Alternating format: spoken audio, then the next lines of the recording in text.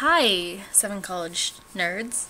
It is Sunday, and yeah, it's pretty awesome, because you know, it's warm out, it's really warm out.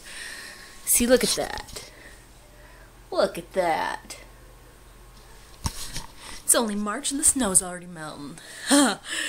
Oh, spring is coming early here. Usually doesn't happen until May. So yeah, this is the first week of the Hunger Games month that we are celebrating, which is pretty awesome. So yeah, one of the things we're supposed to do this week is figure out what district we would be in. You know, if we were living in Pan Am, you know. That's kind of a hard question, because a lot of maps are really different from each other. Yeah, I mean, there's one that has me kind of in between 6, 7, and 8. Another that has me firmly in 4. Another one that has me on the watery edge of 9. One that has me in 9, and one that has me on the very border of 9 and 10.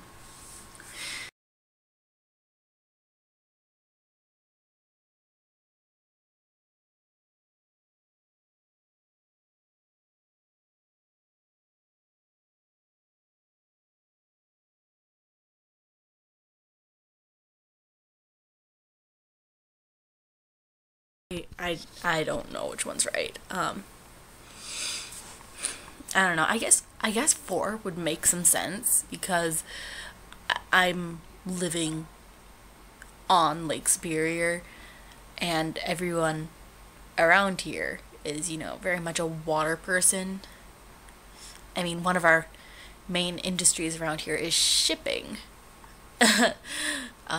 We have, you know, a natural harbor in Superior and a awesome man-made harbor in Duluth, and yeah, so that's kind of what we do.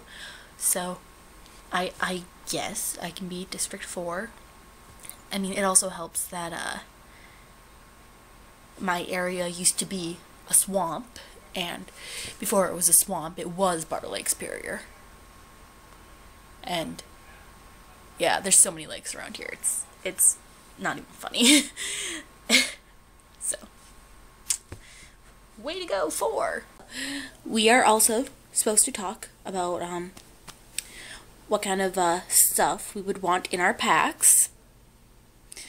Yeah, I would not ask so much for a sleeping bag because I am pretty used to the cold, so I can deal with that. Rope would be nice though. Yeah, rope would be very nice because it's good for trapping things, and also I could tie myself to a tree so I don't fall out when I try to sleep. Yeah, maybe a fishing pole, but, you know, if I have rope, that's pretty damn easy to come by.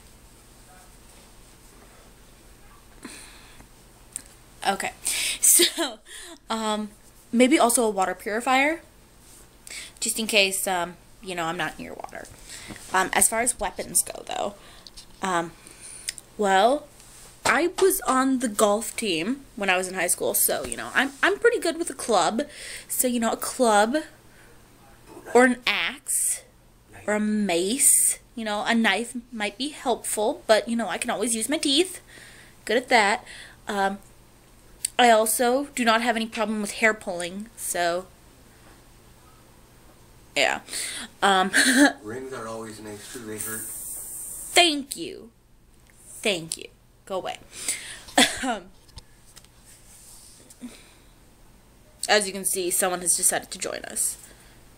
Elizabeth, dishes? Okay, Al, I'm fighting to the death here. I don't need dishes.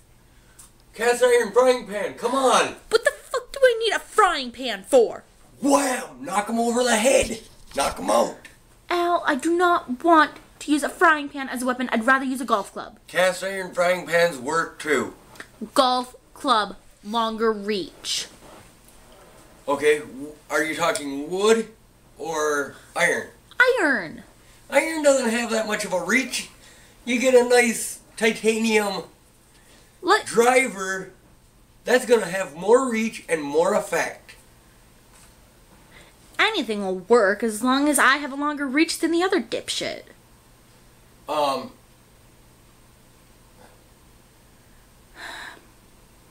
trying to think what else. I would not choose a bow and arrow. I have crap aim when it comes to that. I've tried many times. No, not for me. Yet she can hit her brother with a ball from about a block away. Yeah, I can throw things. So I wouldn't really need a weapon to provide that for myself because I could just pick up a rock and bean someone over the head with it. So give me a club of some sort. Maybe a blow gun so I could like shoot darts at people full of poison and stuff. Bat?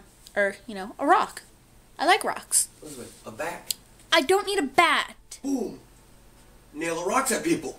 This is the future, Al. Oh. Who's to say they have bats? Okay. You're talking about the future? Well, you haven't even read the books. Go away. You can participate in this conversation when you've read the books. Well, give me the first book. Okay, I'll get it from Amanda, but you said you didn't want it until the 19th. Well, Amanda's got the first book? Yeah. Oh. Okay, well then I can wait.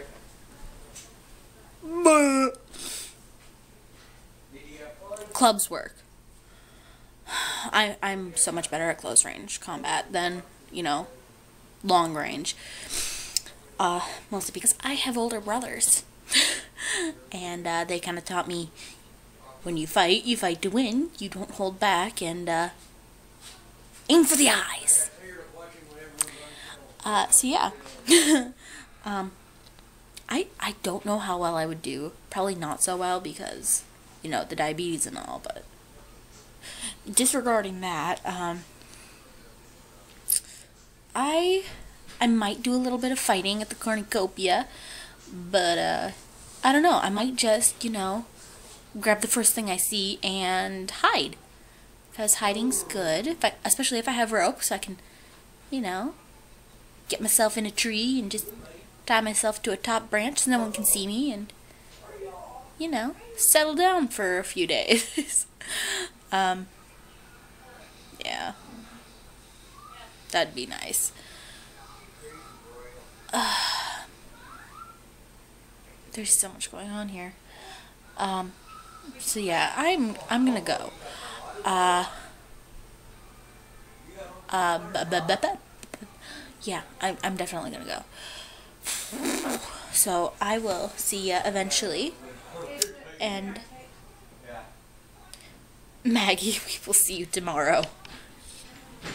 DFTBA.